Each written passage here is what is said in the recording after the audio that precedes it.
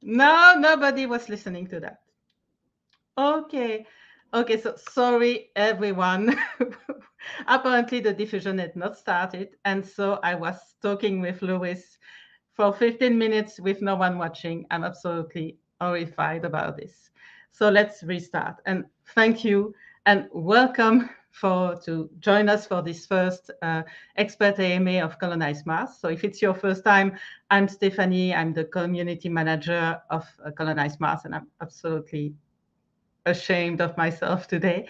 And I have the pleasure I had a few minutes ago, and I will again ask questions to Louis Neal Irwin, who is a renowned and very experienced with a long career of researcher in neurobiology, evolution, and astrobiology. And so let's restart and invite again Louis to join me. I'm sorry. I'm absolutely sorry to No everyone. problem. I was not looking at the chat and I did not realize that it was not started. So, well, Louis, so I'm just going to restart the first question I asked you a few minutes Okay. ago. So, could you present Sure. yourself and tell the community who you are? Sure. I'm Louis Irwin. I am a retired college professor with a career in biology, specifically in neurobiology and astrobiology. I was trained as a physiologist and a biochemist. Most of my research career was spent studying neurochemical aspects of brain function, and more recently has involved a movement into study of cognition, intelligence, and technology development. About 20 years ago, I entered the field of astrobiology with a colleague. And this was at the time that astrobiology was becoming recognized in the United States under that term. It existed worldwide in Europe and in Asia as exobiology. They're basically the same thing. And I have continued to work in that field for the last 20 years as well. Okay, thanks. And so, once again, what do you do as an astrobiologist? Astrobiology really has three components. One is the study of organisms on Earth in analog environments, that is, environments that are similar to what we think exists on other planetary bodies. That generates actual data that people can use to surmise the plausibility of life existing under those actual conditions on other worlds. The second branch is a direct exploration of other worlds, which as of today, as of yet, is just done remotely through robots and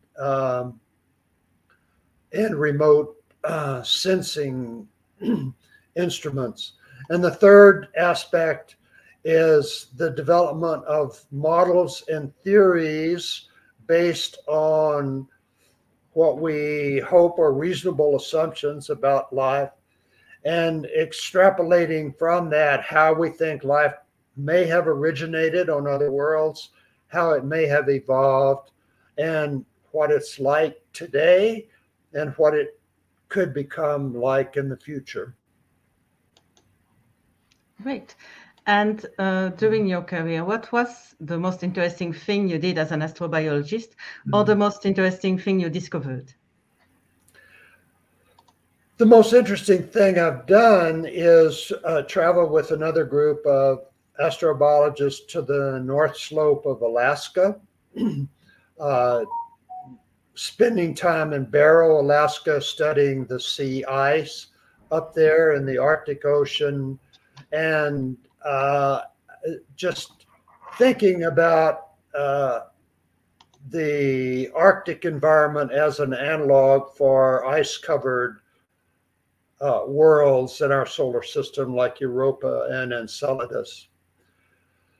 The most interesting thing I've discovered is, let me say that I have, my colleague and I have brought biology into the field of astrobiology. Most current astrobiologists come to it from planetary science, astrophysics, and geology. They are not strong on biology, but that is our strong suit. And we have tried to go beyond the simple question of, is there life on Mars, which is about as far as a lot of astrobiologists get, to what could that life be like? How could it have gotten to the point that it has arrived at? And what might it be like today? So in terms of what we discovered that if we make plausible assumptions, we can model complex ecosystems on other worlds, especially in environments such as subsurface oceans, but equally in environments like lava tube caves on Mars. I have actually modeled what a moderately complex ecosystem might look like there. And then astrobiology has given me the opportunity to think deeply about what comes after the present. In other words, given the trajectory that we are on, what will become of our evolutionary future technologically and intellectually, and then applying that to other worlds, given how life may have evolved on other worlds, what are the plausible consequences for complex life, for complex information processing, including intelligent life and technology on those other worlds. Those are all issues that most astrobiologists don't deal with. And it's something that my close colleague, Dirk Schultz-Marcouch, and I have concentrated on. Thanks. And what thing would you still want to discover at this point? I would like to know if there are microorganisms in the water, in the sulfuric acid droplets of the clouds of Venus. I would like to know what life exists, if any does, on Mars in its different environments. That is, its subterranean environments, in its lithosphere, that is, cryptoorganisms, organisms that exist inside rocks or soil substances, what they might be like, and then what life might be like in the two other more exotic environments that are not usually dealt with. One would be the possibility of liquid brine lakes beneath the ice caps at the poles, evidence for which has been claimed, still a little controversial.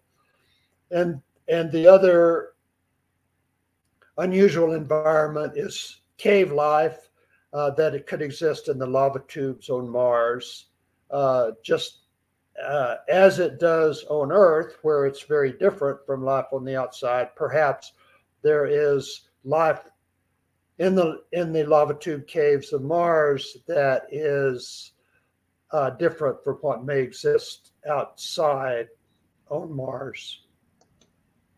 Okay, so thanks. So now let's go to the community questions. And so the first one is, so most eyes seems to be on Mars when we say that we are looking for extraterrestrial life. With the news that water exists, that there was water on the planet in the past, do you think any life still exists there?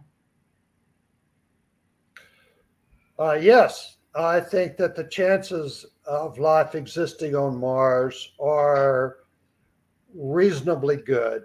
If I had to put a number on it, I would say 50-50 chance that microbial life exists, probably on the subsurface of Mars, possibly lithospherically, that is within the rocks of Mars, like some microbes exist in Antarctica on Earth.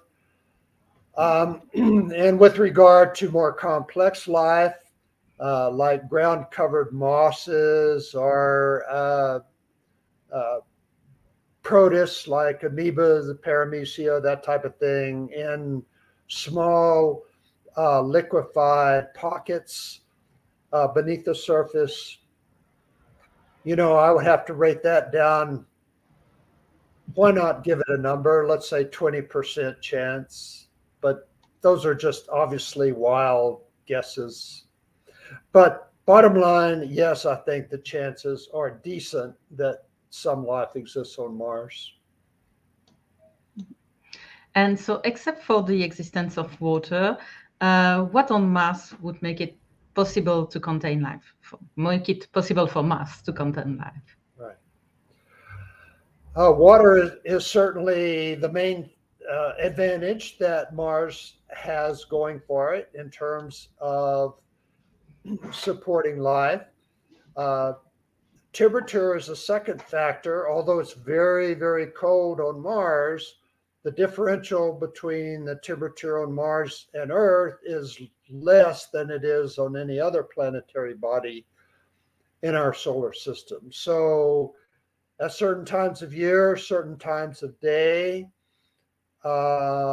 certain latitudes on Mars, the temperature actually gets a little bit above zero, a little bit above 0 centigrade, a little bit above the boiling point of water right at the surface. So it is not at all comfortable. You wouldn't be able to walk around in a t-shirt, but with the proper equipment, we can move around fairly easily on Mars. That's the third thing. It is a solid substrate, so it makes exploring across the surface, walking or roaming on rovers easy. And then the fourth thing is the atmosphere of Mars. It's very thin, but there is an atmosphere sufficiently dense for us to fly helicopter-like drones in the atmosphere. So all of those things provide us with an environment that our technology on Earth is familiar with and could be adapted to the exploration of Mars.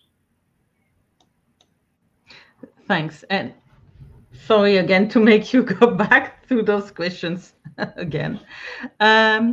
And okay, what tools would scientists on Earth need to ship to Mars that haven't been sent yet? We've already sent geological harvesting equipment like drillers. We've sent some fairly simple chemical analytical instruments, some gas chromatographs, for instance, and we have sent microscopes on current rovers, but we need much more sophisticated chemical instrumentation. We need microscopes that are higher power, that can be manipulated in real time by operators. And then we clearly need power supplies, ways of generating or harvesting endogenous energy or energy sources on Mars. I'm I know those are contemplated. I just don't know exactly what they are, but we would certainly need those things. The ability to generate power, the ability to examine microscopic detail, and the ability to do sophisticated chemical analysis.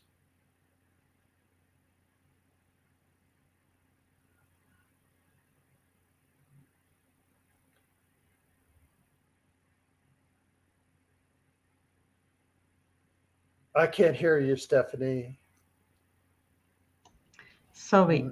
Um, I was saying, so that brings thank us you. to the next questions, which is, with the current equipments and facilities that colonize Mars is sent on Mars in the game, what else needs to be sent to ensure that studies and research are done accurately?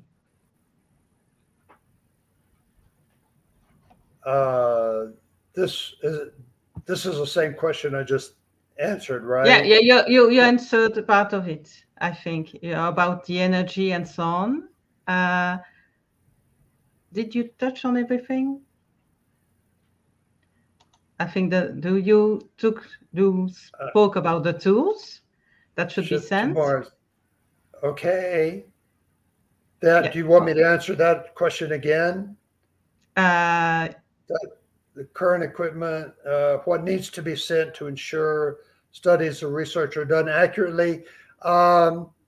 Just more sophisticated versions of what we already have there. yeah, sorry. That's for me. And did you had already answered everything? Yeah. That's not my day. Okay. So next question. So Perseverance is currently taking sample in tubes for a return trip to Earth. Would you know the possibility that whatever life is inside those tubes, would die before any space agency gets it back to Earth? The sample collection protocols for the Perseverance mission are not an attempt to return living organisms to Earth. They're designed to return soil samples and rock samples for detailed chemical analysis mainly. It is possible that some cryptoorganisms, organisms that are microbial, sequestered inside solid rock or minerals,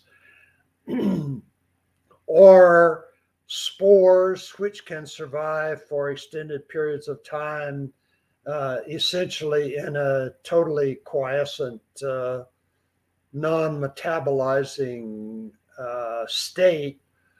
Those conceivably could survive until we get the tubes back to Earth, but I don't think we would expect to open up the tube and find anything crawling around in there. Yes, indeed. Yes. So I'm not muted? No, okay. I'm not muted this time. Yeah. Okay. Yeah. So, yes, how much credence do you give right now to the idea that life on Earth actually originated from Mars, and what kind of evidence would help to definitely settle the question? You know, when I started out in astrobiology, I thought that the transfer of life, interplanetary transfer of life, was not at all likely. Now, however, we know that a lot of material has gotten from Mars to Earth. We have scores of mineral samples from Mars, so we know that there is exchange of inorganic material, at least. If that inorganic material contains sequestered microorganisms, it's possible that life could be transferred from one planet to another. Certainly in the early planetary history of both Mars and Earth, which formed roughly the same time and probably were more similar geophysically. Life could have evolved on one of those planets first and been transferred to the other. So I think the possibility is greater now than I once thought it was. I still think it's fairly low. In terms of the evidence that would help us settle that question, if we obtain samples from Mars, including samples that would be returned in those tubes being deposited now by the Perseverance mission, if we found amino acids similar to amino acids that we have on Earth, if we found carbohydrates similar to the carbohydrates on Earth, then more significantly, if we found that all the amino acids were left-handed, if we found all the carbohydrates were right-handed, the way both of those compounds exist on Earth, that would be strong indication that there was a common origin between the two planets. Now, it could go either way. It could have originated on Earth and gone to Mars. It could have originated on Mars and come to Earth. The planet that would have the greatest variety of those molecules, say the greatest variety of amino acids, there are about 20 on Earth. If we found 30 amino acids on Mars, that would indicate that life probably had a head start on that on Earth. If we find only 10 amino acids on Mars compared to 20 on Earth, that would indicate that Earth got a head start on Mars and sent life in the other direction. Okay, interesting. So one direction or one another. Okay. Right. Yes. Okay, so do you think that humans can survive on Mars based on the current information we have about the environment? And what are the positive signs that it would be possible? It depends on what you mean by survive. Humans can survive under much harsher conditions on the moon. So we know that for at least a few hours, a properly outfitted human can survive on the moon, so they certainly could survive on Mars. If you mean for days or weeks at a time, certainly if we have the proper environmental equipment, by that I mean pressurized living habitats and pressure suits for wearing outside the pressurized habitations, then humans could survive as long as whatever food supply they have and whatever oxygen supply they can take. If you mean indefinite survival as a long-term colony on Mars, humans could survive as long as they stay inside those artificially inflated habitations, as long as they wear their pressure suits on the outside, and as long as the colony can generate oxygen and generate nutrients to survive, then humans could survive indefinitely. If you mean, can we leave our pressurized habitats and go walking around the surface in our shirt sleeves, no, that's not going to be possible. We can't survive in the low atmosphere of Mars. Sorry. Okay, sorry. Okay, next question. And that's a question from John from our community. I recognize that. So are there any potential solutions to combat or to reduce the effects of reduced gravity on humans? To a certain extent, we could combat the muscle weakness that would accompany lower gravity on Mars just by inserting weights into our clothing and walking around with those weights that would bring our weight back to what is comparable on Earth. That would deal with the muscle physiology. As far as other organ physiology, that would not be affected so much. And so we would have to be concerned about long-term effects of reduced gravity on organ systems in our bodies.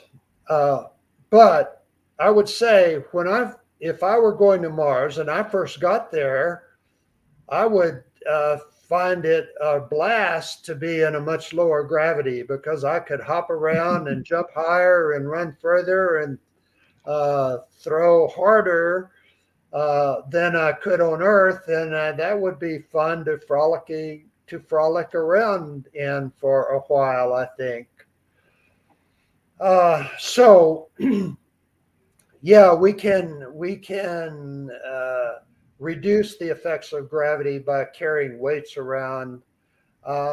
I'm not sure how much we want to do that. We have astronauts and cosmonauts who survive for over a year in space in zero gravity. So that is much less a serious problem physiologically than the lack of oxygen and the lack of atmospheric pressure. Yeah, sure. The lack of oxygen would not last long. No, that's a rate limiting factor there. So I would be interested to know what the plans are for colonized. I don't know enough about colonized Mars to know how the colonizers expect to generate oxygen. I would be interested in that. Yeah, but that the question of oxygen brings us to the next question, which is how do you think the Martian atmosphere would affect plants and microorganisms and humans, and maybe cause possible new disease?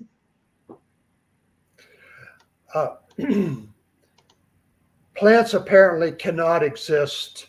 Plants as we know them cannot survive in the Martian atmosphere because we've taken thousands of images of the surface of Mars and not one has ever disclosed anything like a plant as we know it. So the answer there is negative. Plants cannot survive in that atmosphere.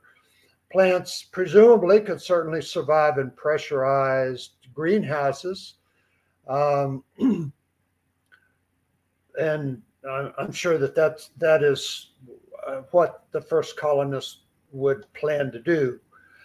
How would the atmosphere affect humans? Well, as I've already indicated, an unpressurized human body won't survive more than 90 seconds or so without higher pressure, because the highest atmospheric pressure on Mars is about 6 times lower than the lowest pressure that humans can survive on Earth. So, as I say, humans without protective pressurized equipment cannot survive in the Martian atmosphere. Over a longer term, and I guess morphing into the answer about disease, there are, well, I'm sorry, let me go back to, can microorganisms survive? Yes, probably, because we have microorganisms that can survive under very extreme conditions on Earth, conditions that are found on Mars. Now, the possibility of disease comes in basically 2 forms: those that are caused by pathogens like bacteria and viruses, and those that represent physiological failures like compromised organ function. With regard to the first, pathogen-caused diseases, I'm just not as concerned about that as a lot of people seem to be, because the evolution of life on Mars and Earth has been separated for so long that seems very unlikely to me that organisms would have evolved on Mars that would be sustainable inside the bodies of organisms that evolved on Earth. Certainly not impossible, but it seems to me unlikely. However, the physiological failure of our organ systems is much more plausible, but we don't know what the long-term trajectory would be for organ physiology on Mars. Now, we do know from, again, astronauts and cosmonauts who've lived in space for a year and a half or so, come back to Earth. They're extremely weak in terms of muscles, but their organs seem to survive okay. We just don't know what the very long-term effects would be on, say, the ability of the thyroid to secrete thyroxine, or the pancreas to secrete insulin, or the kidneys to filter our blood properly, or the liver to carry out the metabolic conversions that are necessary to keep us alive. We just don't know about that. But we do at least have the experience of having long-term space residents in zero gravity, returning to Earth and surviving and recovering well. Okay. And what are your thoughts about terraforming Mars? So transforming it so it would be more comfortable for humans, I would say, and for life. The technology for terraforming, as I understand it, would take centuries, if not thousands of years. So in the short run, terraforming is just not a plausible technology for implementing on Mars. As far as the ethics of terraforming long term, I personally don't have a problem with it. We have terraformed Earth, if you will, I mean, by drastically altering its natural surface and conditions. And I see no reason why the same wouldn't or couldn't be something that could be accomplished on Mars. But it's not something that's going to be accomplished within our lifetimes, or probably within 1,000 years, by which we may or may not still exist as a species. I hope we still will. Crossing fingers. And when we do find life on Mars, what's the next step? What's next? Well, that depends on whether you're a geologist or a biologist. If you're a geologist, you'll say, oh, bacteria, how cool. Now let me go find some more rocks. If you're a biologist, however, you really want to know what that life is like. We want to know what its chemical composition is. If its chemical composition is anything we recognize, we're going to want to know what that biochemistry looks like. We want to know how similar that biochemistry is to the biochemistry that we know about. We want to know what the capabilities of those forms of life are. You know, how can it move around? It's how does it survive? What supports its energy metabolism in an environment that doesn't have the oxidizing power that oxygen provides for life on Earth? How do they reproduce? Just everything about them that would indicate to us what the probability is that life is uniform more or less wherever it arises, or how idiosyncratic it is every time it arises. In other words, how different it turns out to be whenever it arises. Mhm. Yes. And now I have a few questions that are a little bit different on other things than math and more generic, more general. The first one being, how difficult is it to be an astrobiologist and study the possibility of life on other planets? Well, astrobiology is an unusual field in that it presupposes a phenomenon that isn't known for certainty to even exist. So it's the study of the origin, development, existence, and future of life on other worlds. And we have no certain known example of life on other worlds. So that means that the field of astrobiology can be one that you can just do pretty much anything you want to in without fear of contradiction. It is a very hand-wavy type of field, filled with people like me who don't even carry out experiments, but just develop models and theories about what is plausible, what is possible, what is likely under different scenarios, and that plan for or suggest ways that future missions should be carried out in order to accomplish whatever goal we have, whether it's discovering and characterizing life, or understanding the geophysics of planetary formation, or the change in climate over time on other worlds, that sort of thing. Mhm. Yes. And then next question is, what can enthusiasts on Earth here do if they want to help? If they want to help, where can they start?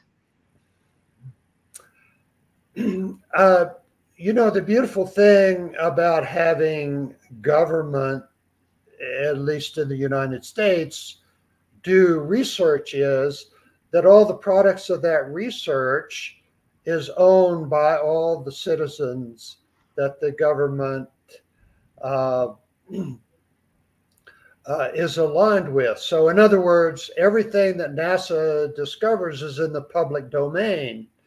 So you can go to appropriate internet sites and download all the images that NASA cameras have ever taken. You can access most of the data that instruments have collected. And depending on your level of technological capabilities, you can be a scientist yourself in your own living room. But if your question really goes more to the amateur scientist or the casual enthusiast, I would suggest the place to start would be to go to the Jet Propulsion Lab website, jpl.nasa.gov. And most of the missions have among the tabs that you can check on, like overview and mission and science objective and so forth, they have a tab called participate. And you can click on that and you can find a number of suggested activities. Most of these are designed for students, for student school projects and that type of thing, but amateur scientists could do them as well and become involved in doing the types of things that professional astrobiologists do. And then there are a number of other things. I mean, some of them trivial, like you can send your name to any planetary mission that NASA sends up. They give everybody an opportunity to put their name on something. You know, you can name a star if you go to the right internet site. There are plenty of stars, more stars than all the people in the world. And most of the government in the United States, and I'm sure this is true of the European Space Agency and the comparable Asian space agencies as well, they have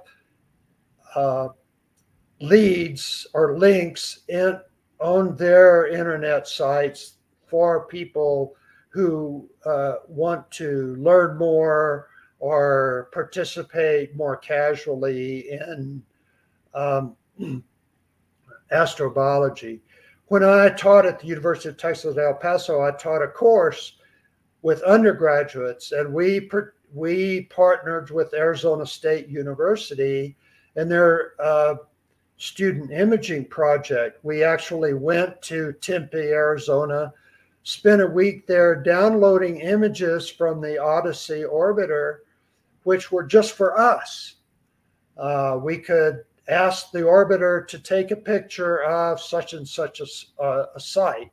So you could do this. I imagine colonized Mars could, I'm sure I know you already have images of the colonized Mars landing site, but you could ask for a close-up image of any other site on Mars as well. And you could download that and you could become an armchair basement desktop scientist yourself. And our students did that. These were undergraduate students who examined the images very carefully and deduced things about the age of volcanism and the nature of the surface history of that part of the planet. So I would go to those websites, the government websites that nearly all have links to what the non-scientists can do to participate in the field. Great. I'm gonna go and look at that after the stream. And we are already reaching the last one, which is what do you think about space tourism? So that's completely different.